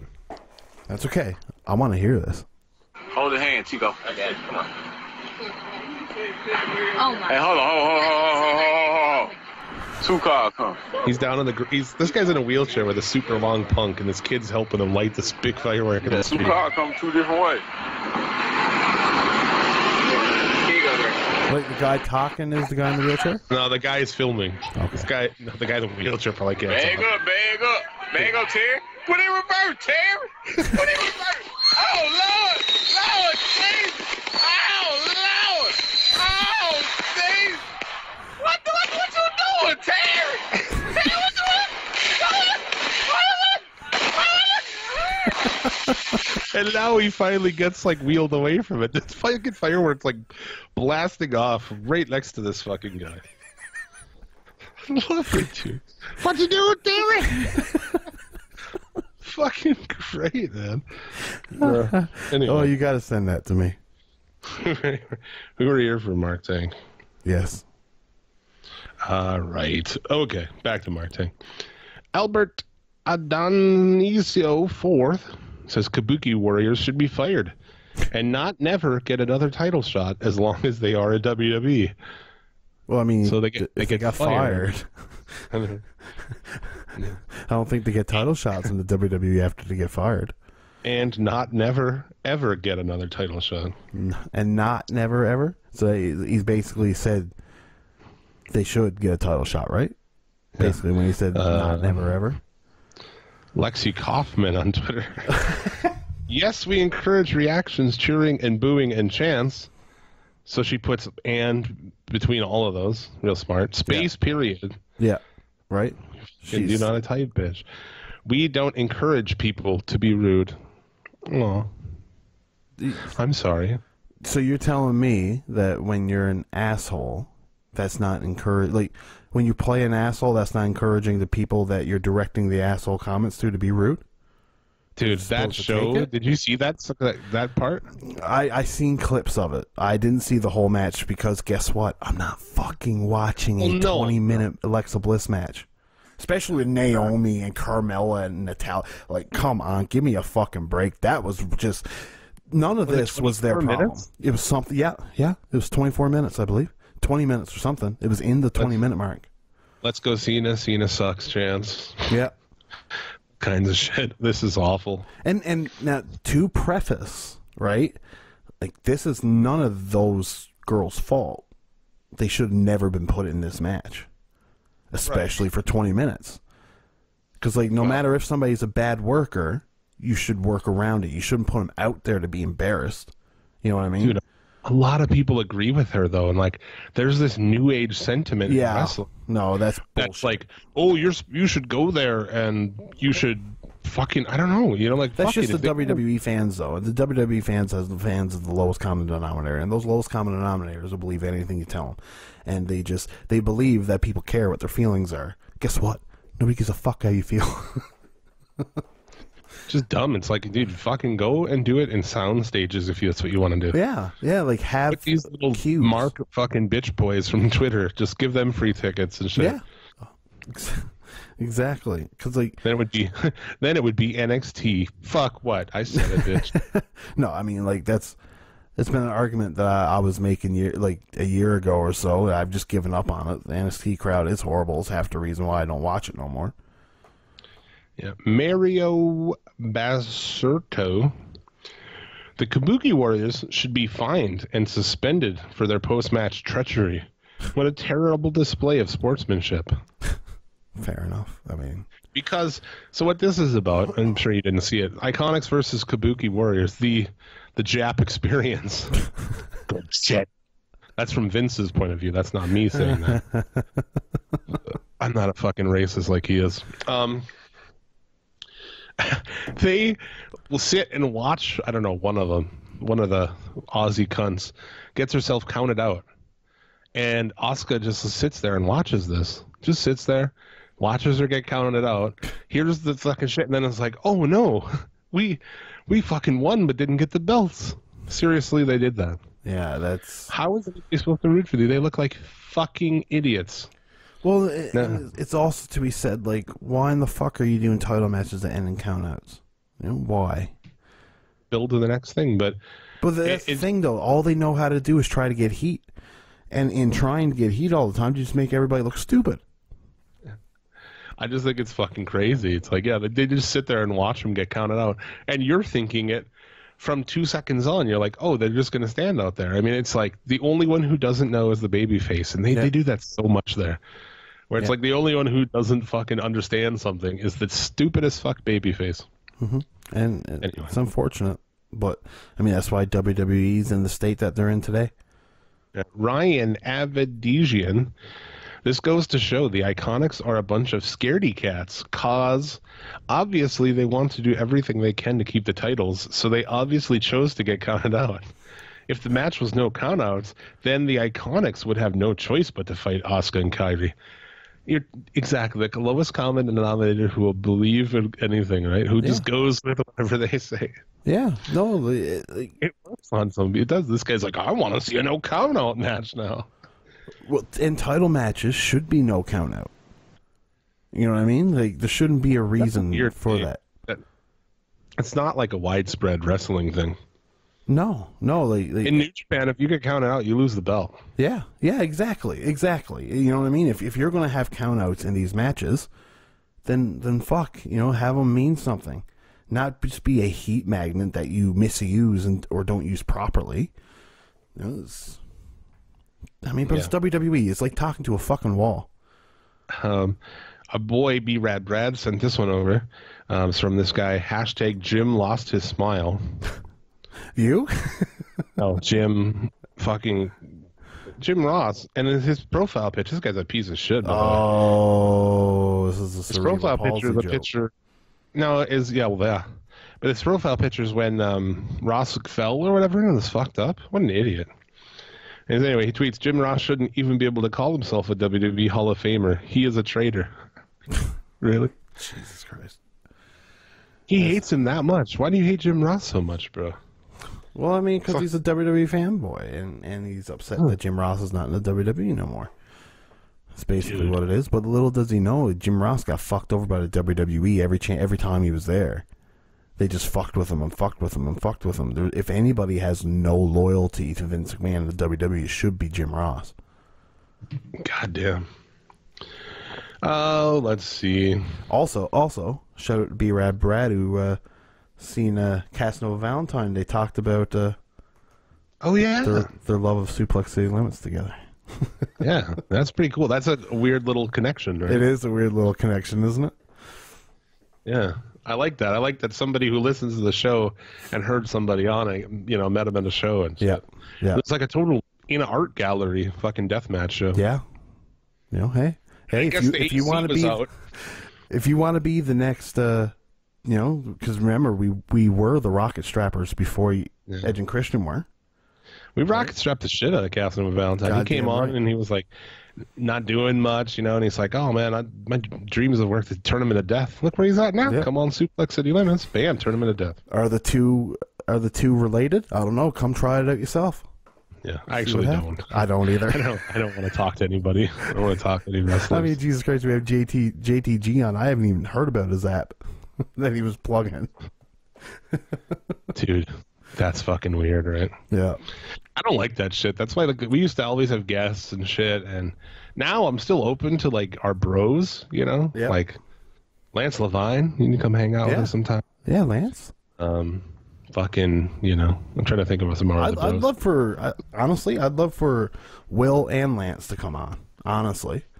That would be fun. Why can't I think of fucking, because, Link's Kinetic? I haven't talked to him in forever. Scotty. Yeah, our old homies, when they swing by, Travis. Yeah. That's about it. I don't want to meet anybody new. I don't want to talk to anybody new. No, I get that 100%. It's just like, well, other podcasters is one thing, but like, I don't know. It's like, it just sucks. It's tough. It's like, you're like, oh my God, what am I going to do with JTG?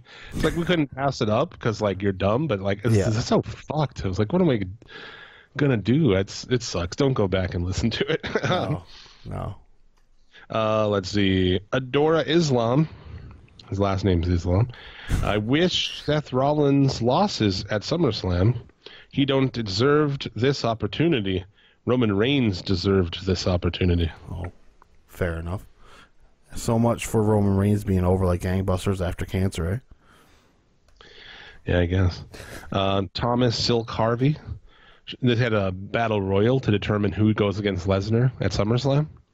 Because they can't fucking build anything. Oh God! So they get rid of their automatic, rematch thing, just to do dumb shit to get the guy right back there. Every fucking time, and every show it's like the women's divisions, right? Every show they get done, they just do like a match with a bunch of people to determine who the number one contender is because they can't build one. They can't fucking build one.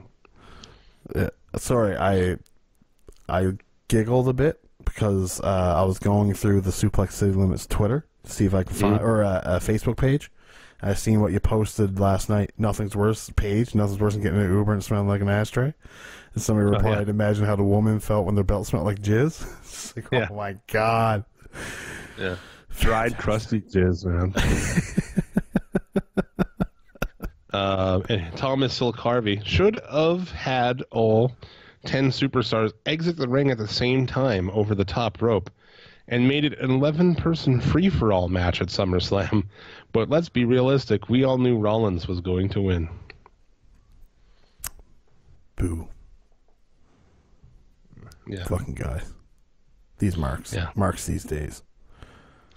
Marks these days. Vinny Castagna says Seth Rollins is the worst wrestler ever. The writers probably said if we don't make him win, he'll cry.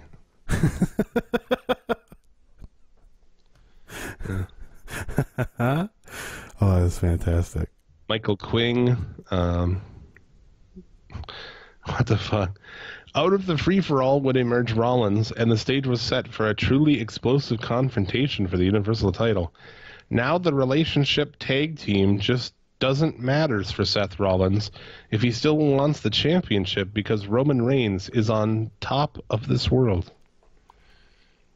Yeah, because he's that big dog, right? Faddick got him. I hate Brock Lesnar. He is not human. I love Seth rolling. I wish to him for win Universal Championship title. Keep rolling, Seth, rolling. Yeah. Keep rolling, Seth, roll. Oh, boy. What the hell do I have? Do I have other ones? I think we're good. That's this week's Mark Tank winner. Oh, that was? No, I got one. Oh, okay. I was like, I missed it? All right. Asher Ray Moyo. Breaking news, the man will lose the title at Summer, and Seth will lost also. Lynch and Seth are coming to South Africa for honeymoon. What you just said is one of the most insanely idiotic things I have ever heard. Everyone in this room is now dumber for having listened to it. Now, and why is everybody dumber for listening to it? Who the fuck goes to South Africa on your honeymoon? Fuck. I think there's like one of the highest concentrations of AIDS. Right? Yeah. And plus, like, they're not even engaged, are they?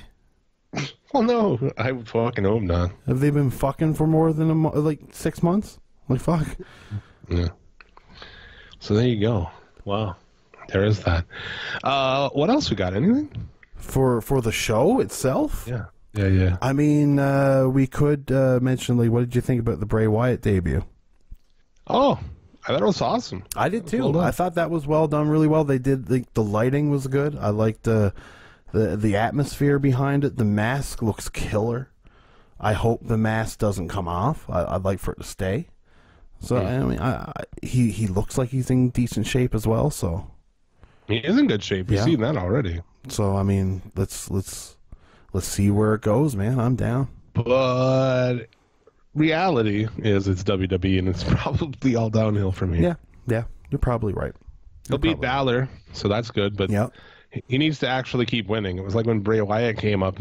You think that people on the main roster fans weren't like, "Wow, this is fucking awesome." It was awesome until he lost to everybody. Yeah, and then it wasn't awesome. Yeah, 100%. So I mean, that's that. But like, I mean, I'd assume I'm welcome to see more. That's the only thing I've seen from Raw for months now was that, and it was a YouTube clip, of course. But like, that's all I really needed to see. For me, you've got all these fucking people, right? You've got a zillion guys on your roster. I would use Wyatt as just a once in a while kind of dude. He could beat Balor here and then move to something else. Yeah. But he could beat that person and disappear for a month. And then just go back and do a couple Firefly segments backstage. He doesn't need to be in ring. I think that they need to leave that the past. No, I don't mean like the Firefly segments. They can evolve to be in what he is now. You know what I mean? Like, I'm not saying like do a Firefly Funhouse, but like do the equivalent of what you do with his character that is now. So like have just you still have a couple of the puppets around if you wanted to, just like in a dark room or something. But like figure something out there. He doesn't need to go into the ring. He doesn't need to be cutting those long boring promos because that's all they are, long boring promos. Nothing in the ring. No. Only thing in the ring should be what he's doing now or matches. That's it. When he's that character, he shouldn't say anything. I agree. If you did this correctly, he wouldn't need to say anything for months, But yeah, if you just when he does come back in the ring or something for a feud, for a match, it's something he's going to win. And then he goes away for a month. Yeah, promos, whatever. But, Will it happen? Probably not. Yeah. But yeah, I don't know. You got anything else? Do I? I watched Raw and SmackDown, but it's fucking... I didn't watch them. I skimmed them. You know what we never spoke a word about? What's that? Extreme Rules. I don't give a fuck. I watched. I didn't watch it. I tuned in live, and it was like halfway through the main event, and I watched that. Yeah, I didn't watch a second, man. I do. Yeah. I would like to see Cesaro in black. I would. I might go back and see that. You messed up, man. Here, let me ruin that for you. Okay, go for it. Cesaro versus Black on SmackDown. We're gonna have a rematch. Okay. But they come to the ring. Match starts. It goes to commercial in about 45 seconds. They wrestle through the commercial on the small little screen in the corner. It comes back. It goes 1 minute and it ends. Black beats Cesaro. Wow. So, yeah. Now I meant their I know. Extreme Rules match, but now it doesn't matter, right? No, 100%. I don't need to watch it now because they've already fucked it around. So I don't watch shit that's like if it doesn't fall within the current week of the show. I don't mind watching it. I don't give a shit. Yeah. Andrade beat Cruz in a minute, also on SmackDown. And then he goes in NXT, has a great match. Yeah. Oh, Liv Morgan, dude.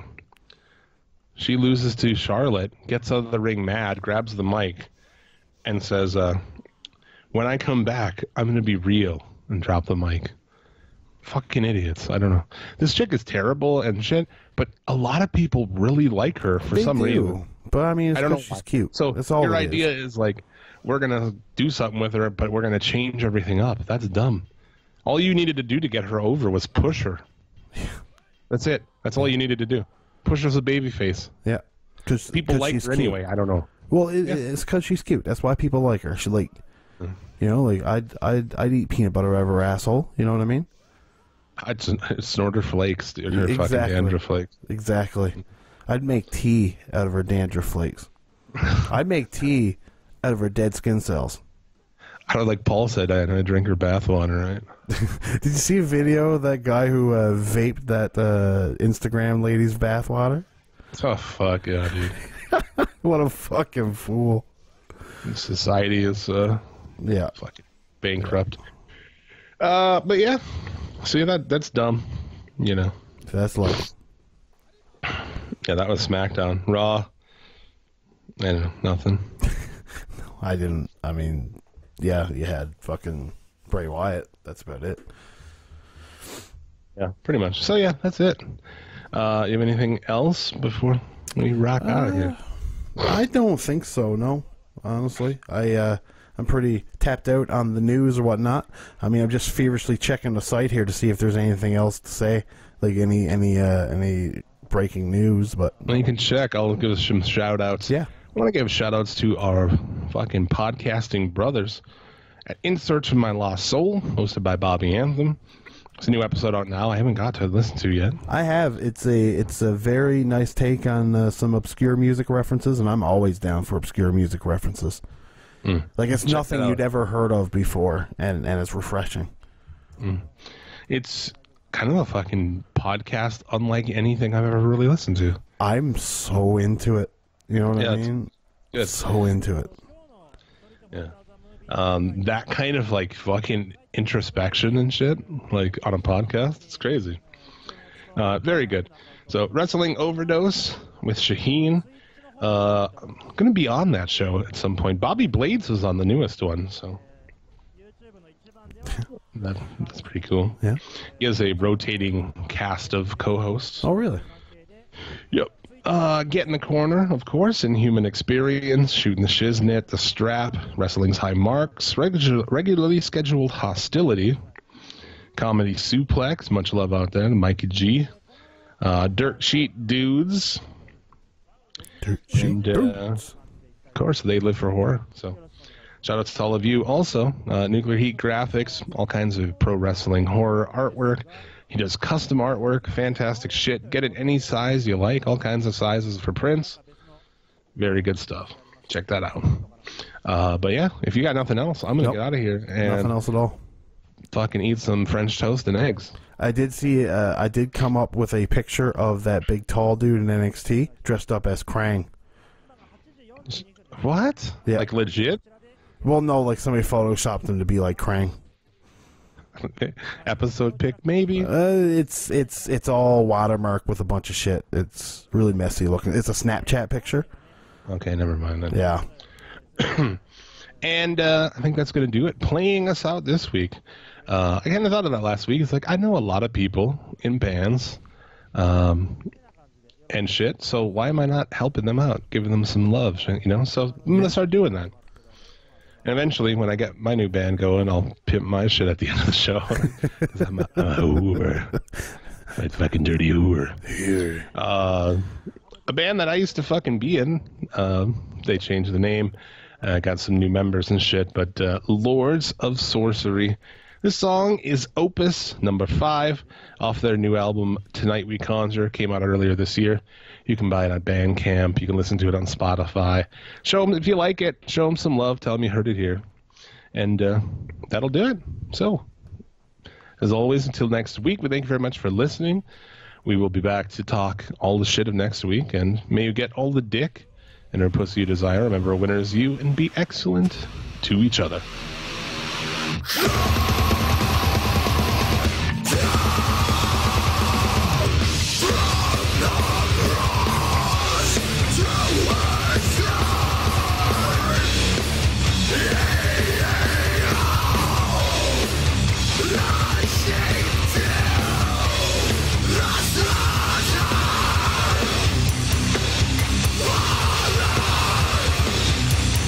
Thanks for giving me the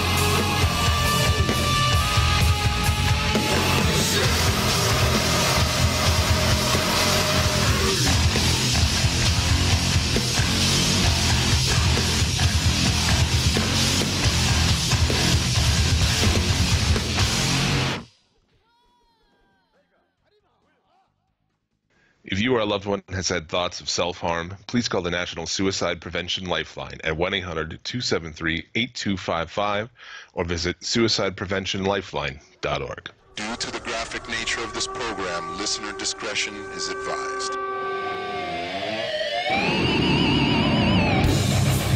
Suplex City Limits. Suplex City Limits. Suplex City Limits. Suplex City Limits.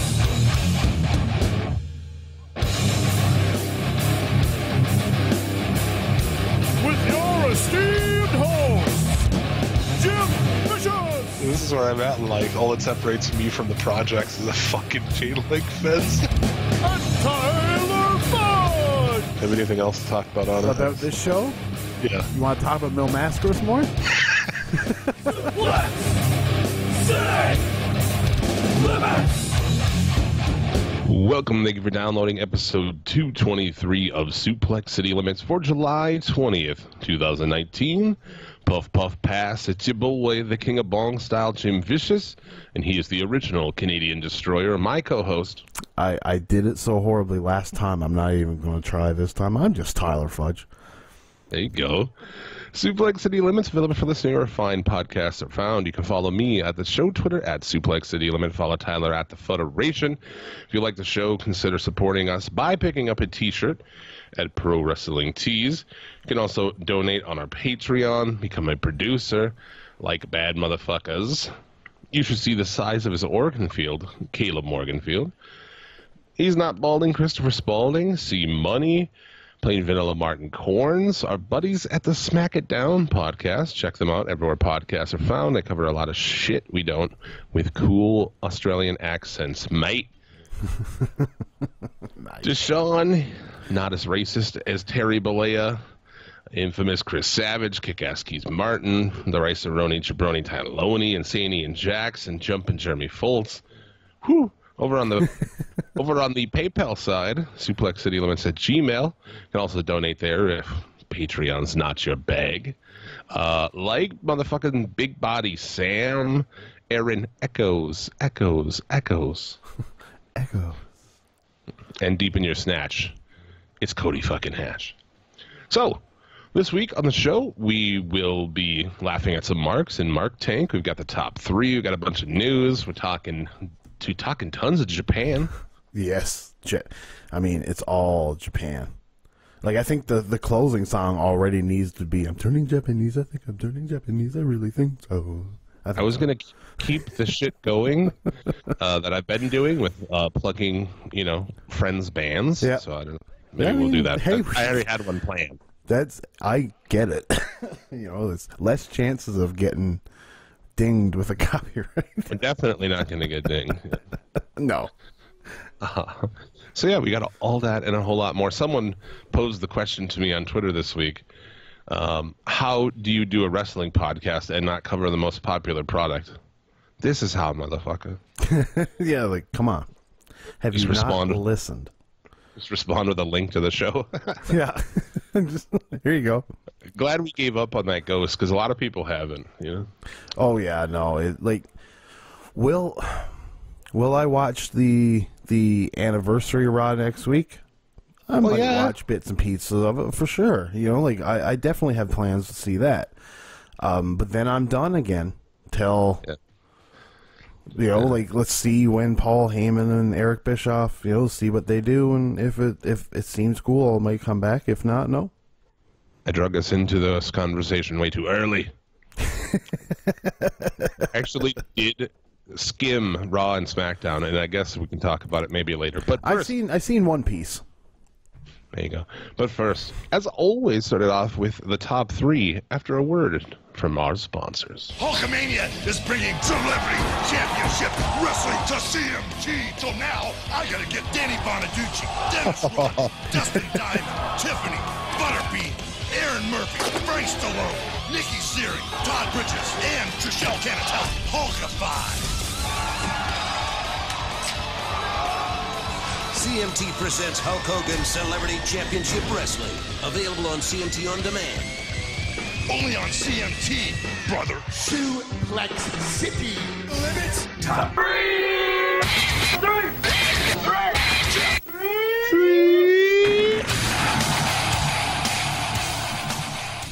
Suplex City Limits top 3, our top 3 matches of the week. That Hulk Hogan Celebrity Wrestling. Yeah. It would have been something if they got, real celebrities or athletic people. Are you fucking Danny Bonaducci? He was the best one, actually. I know. That's the crazy thing about it. Danny Bonaducci was the star of that show. Yeah. Having Trishelle from The Real World, really? Yeah. That's the epitome of anti-celebrity right there. Screech, Todd Bridges. Todd Bridges more than Screech, if you ask me, because he was second fiddle to fucking Gary Coleman when Screech was Saved by the Bell to me. I don't suggest watching that show, but I do suggest Brian Zane's Wrestling with Regret video on it. It'll give you all you need to know in a small, you'll save yourself the time. Anyway, why don't you take us through this week's top 3? Well, let's see. Let's start with the furthest away from where we are today. Oh, buddy, I'm such a poet. Let's end with the best one. Exactly. Definitely the best. Exactly, 100%. But Kenta taking on Tanahashi on night 3 of the G1, I thought was a really good showing for Kenta, and the way that they played the match out, and at the end having Tanahashi not shake Kenta's hand was a really nice nod that this is going to go forward, and maybe there's going to be a good story told here, because you got Kenta, who was the man in Noah, and Tanahashi, who was the man in New Japan. It's a story that tells itself. So yeah, really good shit. Loving Kenta in the G1. Yeah. His promo that he cut after that match against Tanahashi too, and just hopefully some of you guys remember me. One guy starts walking out. He's like, that guy, he doesn't remember me. Right? Yeah, dude. Kenta's fucking great this year, but good match? Yeah, it was. Our second match on the top 3 would be Will Ospreay taking on Kota Ibushi. And really, you got 2 guys coming into this match. Both are hurt, one significantly more than the other. Kota Ibushi having a sprained ankle, and Will Ospreay having stingers at 28 years old. Yeah. Like I said, man, there's no worse opponent to have with it when your neck is fucking with you than Ibushi, because he hates necks as much as he hates vaginas. Yes, he does. Yes, he does. And it's you got on the other end of the spectrum, number 2 on that list, I'd say would be Naito, and he hates necks just as much as he hates that IC title. So yeah, he does. He hates necks too. This match was fucking crazy, man. It was. Will Ospreay got dropped on his head a couple times. One on like one of those reverse tombstone motherfuckers. Yeah, just straight on the fucking top of the skull. Couple. Go ahead. Sorry. No, go for it. That's it. Oh, I just clarify once again that I don't care when wrestlers decide they want to do this. They know that we all say they shouldn't do that, and they know the consequences. And if they want to fucking drop themselves on their heads for their fucking art, then I guess go for it. You know, I'm not one to judge. You know, I think a lot of people spend a lot of time complaining about spots that people do. Well, they know, and that's the thing. As kids, you know what I mean. What did you want? You wanted the crazier. You know, so like if people come to and see that, like if it draws eyes, they're going to keep on doing it. The only way, like, if you want it to go away, just like not watch it. How do you do that? Like, come on. I assure you, Will Ospreay is well versed in what happened to the Dynamite Kid. Yes. You know, he knows. 100%. If you want to keep doing it, then fuck you. I guess that's your own deal. But hey, he slowed down. Great match. 100%. It was fantastic. It's hard to watch at points. You know what I mean? It's like because you don't want to watch somebody die in the ring. Like, you know, we've all, well, maybe we all haven't, but I've seen like the Misawa match, and like that. It's not fun. You know what I mean? Yeah.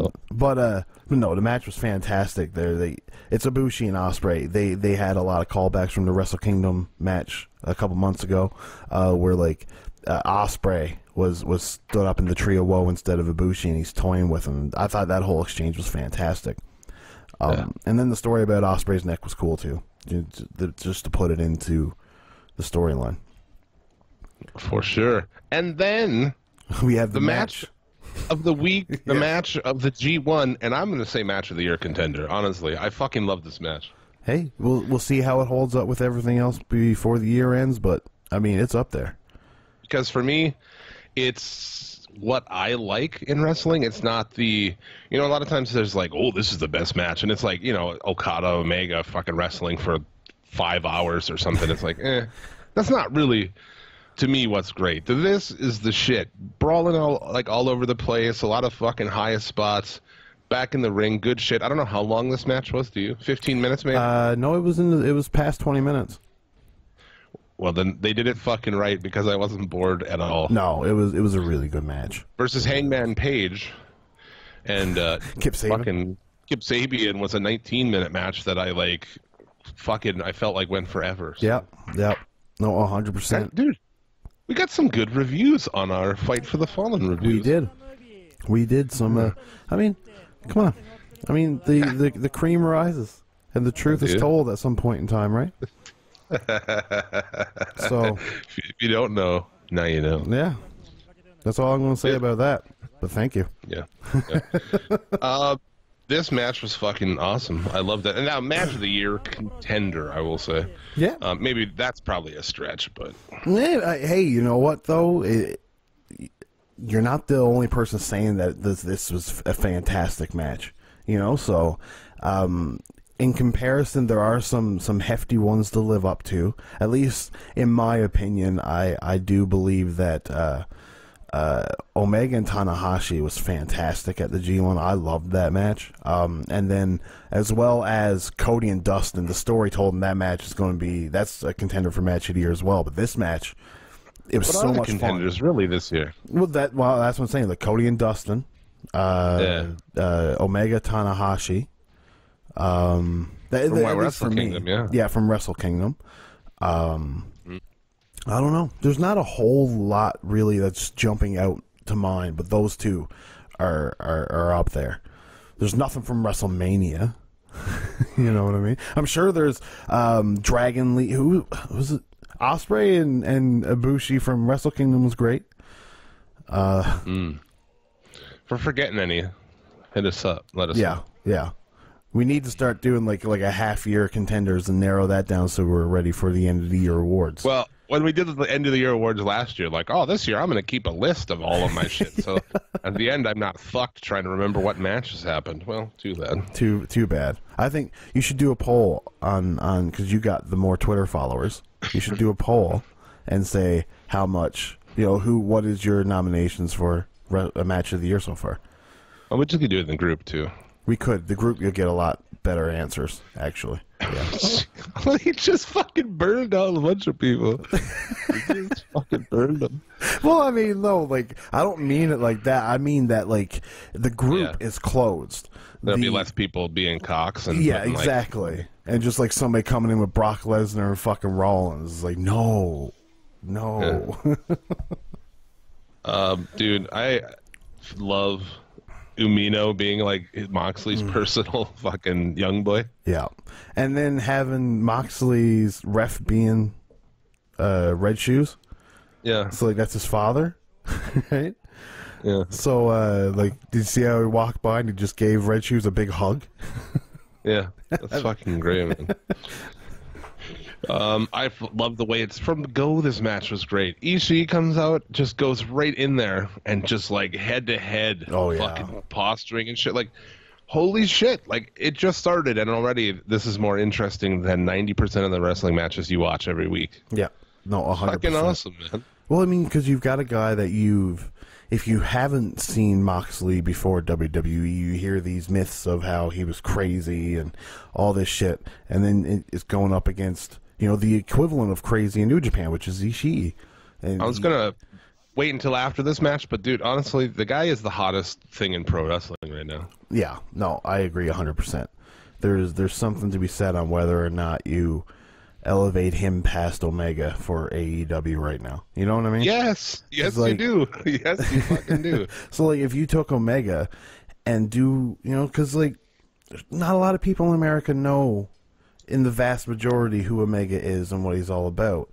Sure, his matches are great, but like if you did a little bit of a slow burn with Omega and have him come back around maybe, and a rubber match with Moxley before the title after Moxley beats Jericho or something, you know what I mean?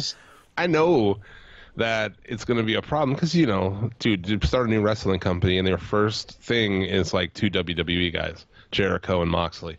I get that. I wouldn't want to do it either, but in this situation, I don't know.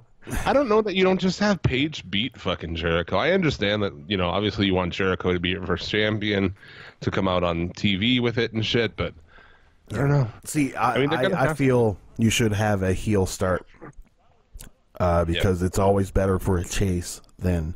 Because, like, I feel like then you're just going to... You'll set Adam Page back, I feel, if he won that title, and then he's just... no adversity whatsoever, is just taking on the Rogues Gallery, when I think he would be better suited if he chased that title. Well, yeah, it's going to be Jericho. I mean, yeah. But who's Jericho's first opponent? It's going to be probably Omega. The winner of Moxley and Omega, I'd say. I assume Omega. Yeah, we'll see. for me, like we've talked about on here lately, the guy's just super cold. Like I get nothing on him. It's like, great matches, but he just walks out and he's just like a dude. But his opponents haven't been, you know what I mean? They're not, sure he had that match against Jericho at Double or Nothing, but at the same time, you're kind of limited with Jericho. Jericho's more of an act now. He's not that in-ring prowess, that it's not there as much anymore. So like, he relies on little things, and sometimes he relies on those little things too much, like the camera work and that bullshit that he does in every match. I think that should be spared for certain times. But, yeah, he hasn't really been given those workers that are elevated and are looked at with prestige and can work. You got SEMA who can work, but, I mean, Jim Cornette said it best. It's like, SEMA's not going anywhere in America. No. Nowhere. You can push him all you want. It's not going to happen. But yeah, with this match, they do the posturing. They start just throwing forearms at each other, and the crowd just yelling with everyone. Hey, hey, hey. And it just goes back and forth like Fucking awesome. Brawl into the crowd. They're up on the fucking out in the seats and shit. It was awesome. One thing too, Kevin Kelly, who was my announcer of the year last year. Wait, no, hold on. I just got to tell you, this is the best call from Kevin Kelly's Death Rider. He fucking just is so good. He explained at one point, well, Red Shoes is not throwing this match out because the crowd would be pissed at him. Yeah. And these guys would be pissed at him. And it's like just little things of like, in case you're wondering why this isn't a DQ, here, you know? Yeah. And they also explained that John Moxley asked it to be a street fight. You know what I mean? So New Japan, you can use weapons outside the ring. That's the deal, yeah? I mean, that's always seems to be the deal. I think that like in big high-profile matches, they let it go a little bit. If it were a nothing match and somebody used a chair, it probably would get thrown out. You know what I mean? But I don't, it's vague. But usually, if they're outside, they get away with it. Yeah. Yeah, it's awesome. Yeah. But anyway, this was fucking really good. How about Ishii off the top to the outside through a table? Holy shit! God. He flies, man. Like he flies, but he drops so fast. You know what I mean? Like he jumps, he gets that elevation, but as soon as he's ready to fall, he literally just goes down. Yeah. But like it looked like he hit Moxley with a ton of bricks, but it was fantastic. They broke that fucking Japanese table for sure. Yeah. What do you think of the like safe headbutts thing that they're doing? They're doing like lower speed headbutts. I thought it was awesome. Yeah. Like, you know, they're safe. They still look fucking pretty cool. Yeah. I mean, you can if you shot them from a further away angle, I think they look better instead of coming in from close up and just like actually seeing how soft they're doing it. But if you shot it from behind, you know what I mean, and you could see Ishii's back of his head, and then you see Moxley come forward. You know, with Moxley's size, it just looks so intimidating, you know? So it would just look a lot better. But, yeah, I like those headbutts. Ishii kicks out of the first finish. What is a Death Rider? Yeah. It was, Death just Rider. A snap Death Rider. It's a replacement for J Driller. Yeah. Fucking awesome, though. Eventually gets him with an extra fucking intense one. Yes. Gets the win. Which is what he's calling the paradigm shift in AEW, is the elevated Death Rider. Yeah, Death Rider. It's going to be a thing now. Yeah, I got to get that isolated next time I hear it. Yeah, no, that's exactly what I was thinking, yeah.